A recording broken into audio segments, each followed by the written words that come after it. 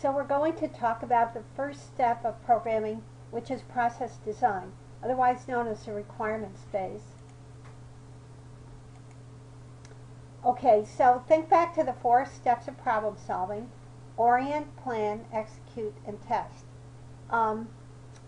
These apply to any kind of problem solving, but we're going to use it in the realm of programming. If you think about working in a business, there are lots of different kinds of business processes, like doing the payroll, fulfilling an order, taking inventory, billing. Each of these processes can be complex. Each one benefits from having a well-defined definition. So the overview of how we do process design in the context of our general problem-solving framework is, okay, we start with orientation, the orient phase, which is developing requirements. And we're going to go into this more deeply. Basically, this will involve use cases and tests. Then once we have our requirements, we're going to plan how to do it. And this means, in our case, designing the user interface, identifying the objects, planning the flow of action. And this phase is typically called the specification. Executing, for us, will be implementing the process. And then checking will be using the tests that we developed in the requirements phase to make sure that our process, as implemented, actually does what we wanted it to do. The first couple steps of defining a process include start with orienting. So what that's about is saying what you want to have happen, talking about inputs and outputs. What we're going to do is write use cases to make sure we cover all the possibilities and define tests to make sure everything works properly.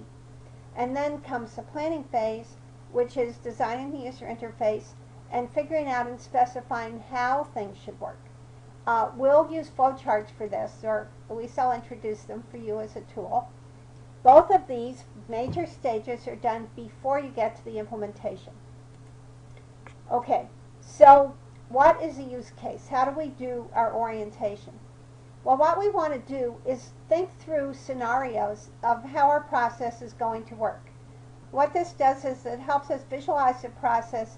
It helps us refine our understanding. We may come up with problems that could happen that you wouldn't think of just right off the bat, but by walking through the process, then you come across them.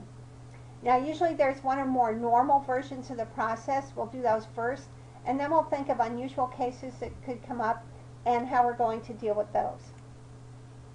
Okay, so at least for us, in the use case, it's going to involve going through exactly one scenario of doing the process. And it has to be testable. So for each use case, we're also going to define one or more tests to use. The set of use cases should cover all the possible scenarios. Of course, there may be too many to do each individual possible case one at a time. So in that case, we would try to group them and at least do a representative one from each group. It's very important that we're defining the tests before we do the design. This ensures that the process really does what we want it to do, especially in unusual cases. Otherwise, what you end up with is design for the normal cases, and whatever happens in the usual cases just happens.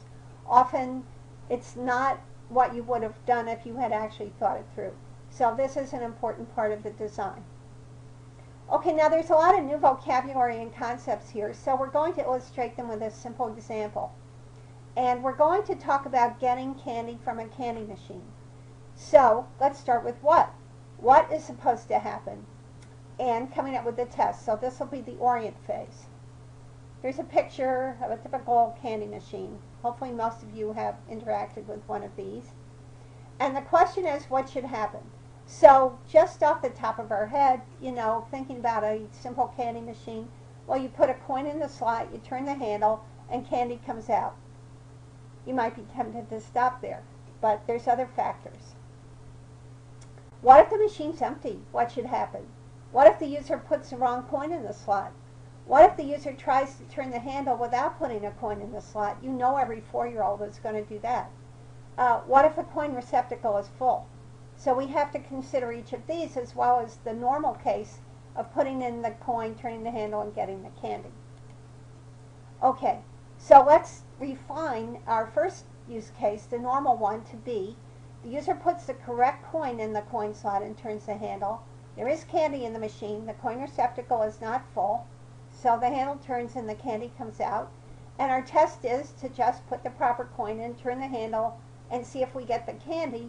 And we want to do it more than once to make sure that it doesn't just work the first time. Okay, that's the first case. Second case, what if we have an empty machine? Now, what should happen? Well, we get to define that, right? This is an unusual case, so we're going to come up with what we think should happen. So the user puts the correct coin in the coin slot and turns the handle. There's no candy in the machine, and the coin receptacle is not full, so the handle will turn, and no candy comes out. So what are we saying? We're saying that if you put a coin in an empty machine and turn the handle, the machine will eat the coin and no candy will come out. Well, is that fair? Is that what we really want to do? It's a trade-off, and this is where the requirements process really comes in. You know, we could have said, oh, well, in that case, the handle won't turn, but that would mean the machine would have to somehow know that it doesn't have any more candy, and that might be too expensive for the way we want to build the machine. So there are trade-offs to consider on how it works. What we're doing is making the machine clear so you can see if there's no candy, and if you see there's no candy and you still put a coin in and turn the handle, well, we feel okay about taking your money. Okay, what if it's a wrong or bad coin? So the user puts a wrong coin in and tries to turn it. Well, we can pretty easily make a machine where the handle won't turn all the way unless the coin is the right size. But what if it's a fake coin, like a wooden coin? There used to be a saying, don't take any wooden nickels. So we want the handle to not turn, but you know, there's a limit of how good we can be at recognizing counterfeit coins. So again, there's a trade-off here. How much can we afford to spend on this machine? Okay, no coin. If there's no coin in the slot, we want the handle to not turn. And our test is, try to turn the handle with no coin in the slot, it should not turn. We need to know it's feasible to build a machine like this. Okay, what if the coin receptacle is full, so you can't turn the handle because there's no place for the coin to go into the receptacle? Well, okay, so that's how we want it to work. The handle just shouldn't turn if the receptacle is full. It's one thing to say this, it's another thing to actually build it. So you have to think about it. The requirements are something we're going to give to a designer who will plan how to build this machine. It might be feasible, might not be feasible. They'll get back to us. So this may not be a one-step process. There may be an interaction, a period of interaction between the requirements person and the designer, even if the same person, about whether these requirements can really be implemented. That's part of the normal design process for something like this. Okay, another factor, what if there are two problems at once? What should happen then? For example, the receptacle is full and the machine is empty. Well, we said that for an empty machine, the machine should take the money. But for a full receptacle, the handle won't turn. So we actually covered this by putting in the condition that the receptacle is not full in the case of an empty machine. But we do have to think about these kind of interactions. What if there are two problems? What if there are three problems? Which rule should take precedence, and make sure we understand and say that in the requirements.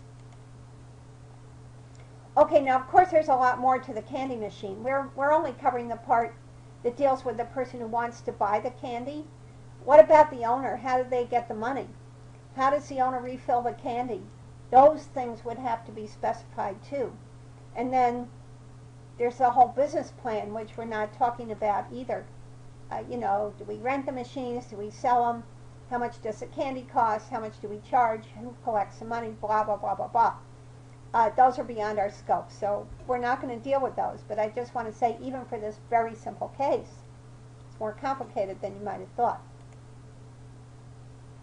Okay, so that's the what.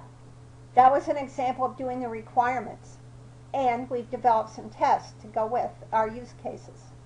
That was the orient step. So next is the specification step, the how.